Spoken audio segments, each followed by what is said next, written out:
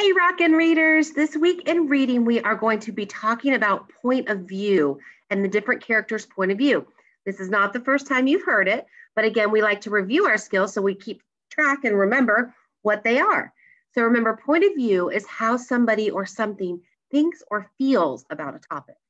We've given the example several times about kids running in the hallway at school.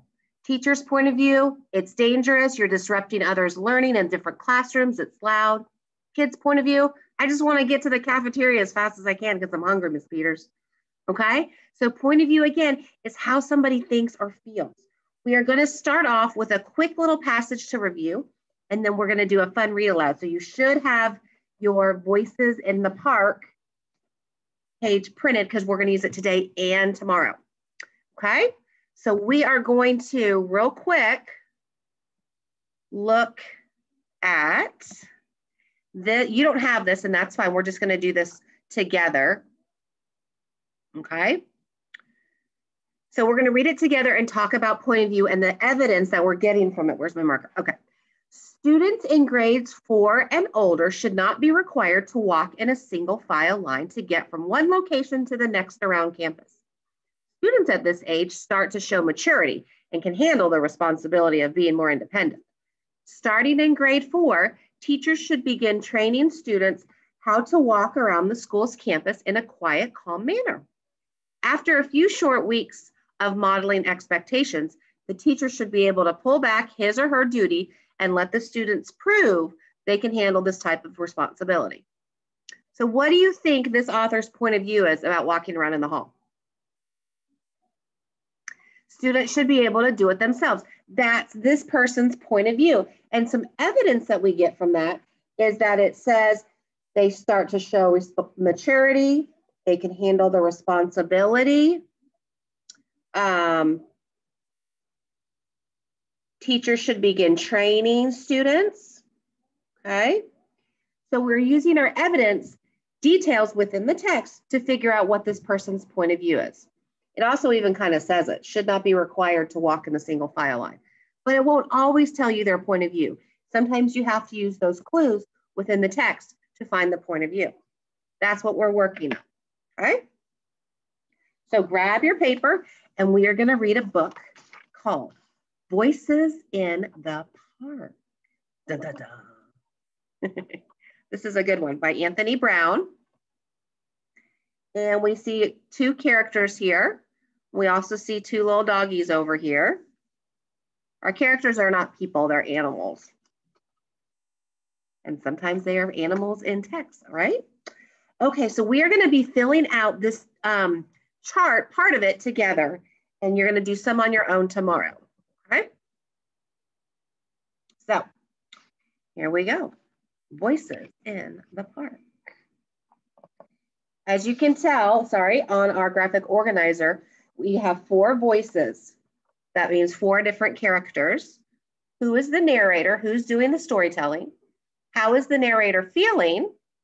Is the narrator enjoying their time in the park? Why or why not? And by looking at the illustrations, I can tell that. So after each character, it's called voice.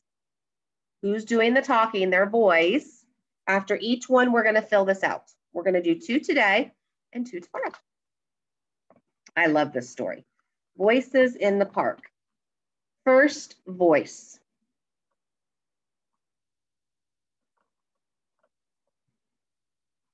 Okay, here we go.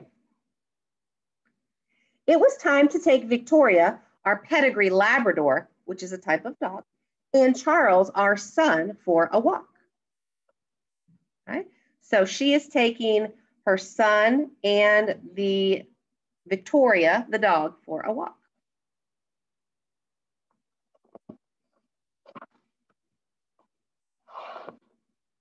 When we arrived at the park, I let Victoria off her leash. Immediately, some scruffy mongrel appeared and started bothering her. I shooed it off, but the horrible thing chased her all over the park. So who is our narrator?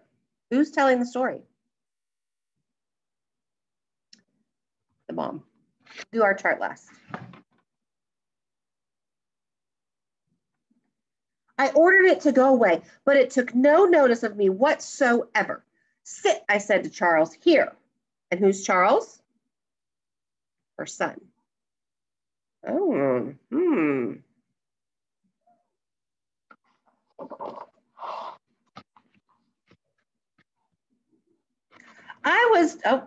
I was just planning what we should do, what we should have to eat that evening, when I saw Charles had disappeared.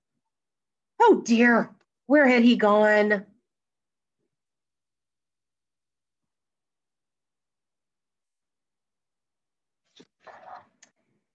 You get some frightful types in the park these days. I called his name for what seemed like ages. Doggies in the background. Then I saw him talking to a very rough-looking child. Charles, come here at once, I said. And come here, please, Victoria. We walked home in silence. I think Charles was in trouble.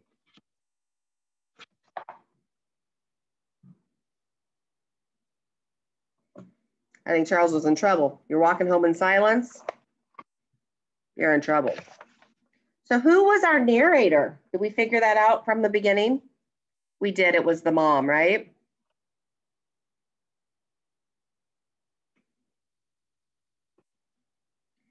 And how is the narrator feeling? How is she feeling?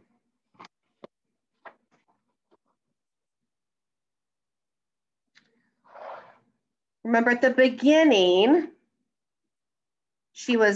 that new dog came over and she tried to shoo her away. And it wouldn't go away. And then Charles disappeared.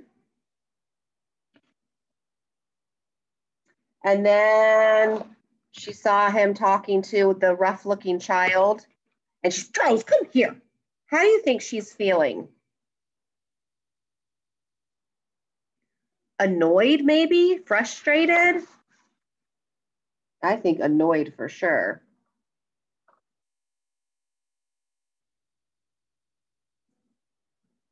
Annoyed that the dog won't leave her alone. Annoyed that she couldn't find Charles. Probably scared there too. Annoyed that he was talking to this other child. And then she says, come here at once. So that you can kind of tell when mom and dad talk like that, they're frustrated or annoyed. So we already pretty much answered that question. Is she enjoying her time at the park? No. No, because we just said, right?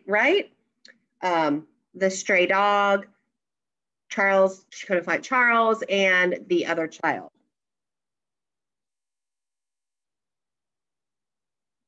No, because of the stray dog. I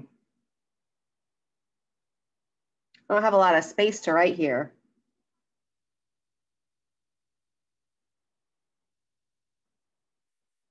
And losing Charles. All right.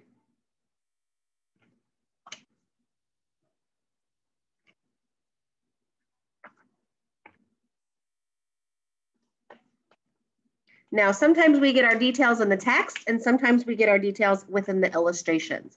The next box is asking, by looking at the illustrations, I can tell that, what can you tell? Let's go back and look at the illustrations again.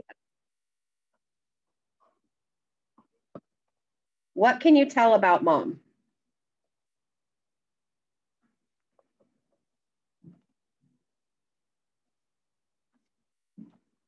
Look at her face.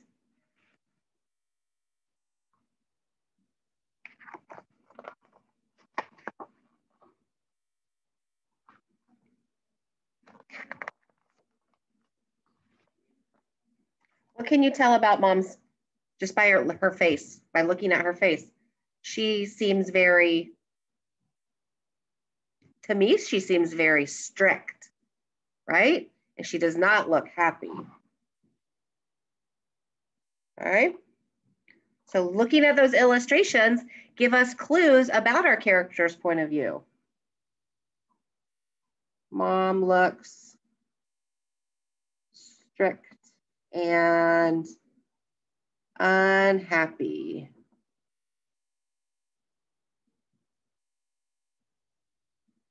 All right. Then we're going to read voice number 2. Voice number 2. And who is it? Can you tell by your graphic organizer? He looks familiar, like we've seen him before. Second voice. He looks grumpy too. What's all these grumpy people going around, huh? I needed to get out of the house, so me and Smudge took the dog to the park. So who's that? Is that the narrator? I don't know.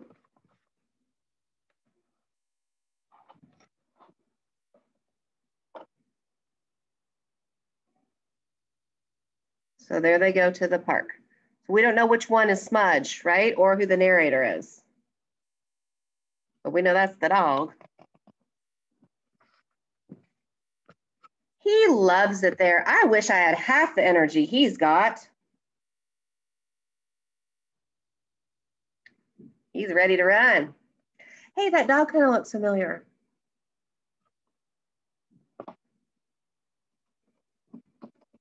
Does that dog look familiar to you? Did we see that dog before in the first voice? Mm-hmm. I settled on a bench and looked through the paper for a job. I know it's a waste of time, but you've got to have some hope, haven't you? So this man, well, gorilla, is looking for a job. Then it was time to go. Smudge cheered me up. She chattered happily to me all the way home. So who is Smudge? We've got him. He's telling our story, right? He's our narrator. I settled on a bench, so that's him. Look in the background here. Oh, there they are. And he said, she chattered happily to me all the way home. So Smudge must be his daughter.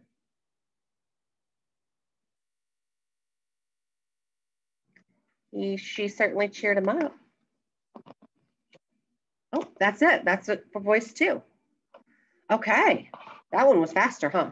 So who is the narrator then? The dad, right?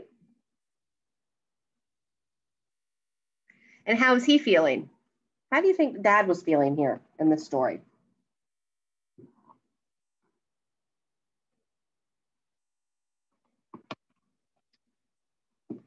Remember the first page, it said, I needed to get out of the house. So me and Smudge took the dog to the park. How do you think the dad was feeling? He looked kind of what? We said right at the beginning, kind of grumpy, right?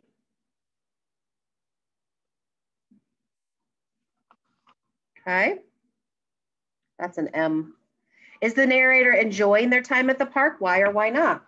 Was Dad enjoying it? Let's go back. He started off grumpy. He says the dog loves it there.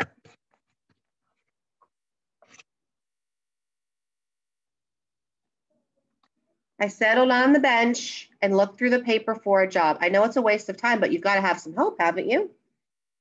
Then it was time to go. So was Dad having a good time? No, he was not.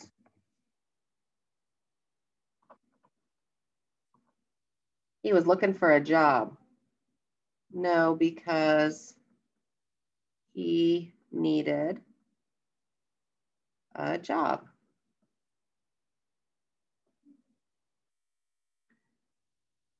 Okay, and then it says, by looking at the illustrations, I can tell that. So let's go back and look at the pictures again, which we kind of just did, but we'll do it again real quick. Looking at the illustrations, I can tell that, look at, we said he looks kind of grumpy, kind of sad.